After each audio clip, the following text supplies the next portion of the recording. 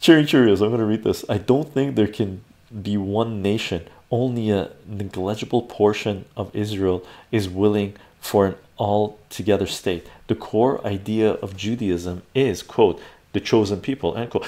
Not necessarily, not necessarily. Listening to Judaism fanatics, their lifestyle is incompatible with disbelievers. But that's not all Jews. That's not all Jews. The Zionists have fooled the world into thinking all Jews are Zionists. All Jews are not Zionists. Man, I know Jews that are some of the most anti-Zionist people you ever met in your life.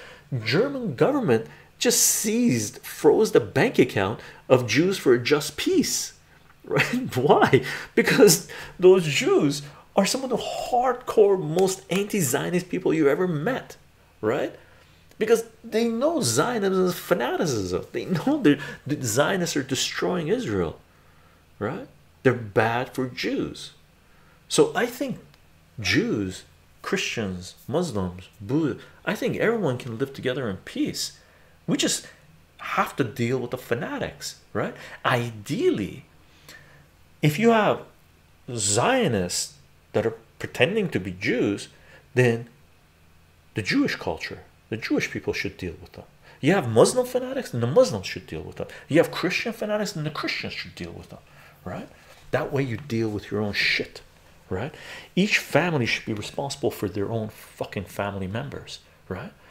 If you have a family and you have a child or someone in your family that's going around robbing people, hurting people, murdering people, you bring out the fucking sticks and the whip and you whip them into place. That's what you do, right? That's what you do. You can sit down and talk to them, but if they continue to do it, you need to deal with them. Otherwise, you're going to have the wrath of the neighborhood coming after you, or rightfully so, right? What do you do with mad dogs? You put them down, right?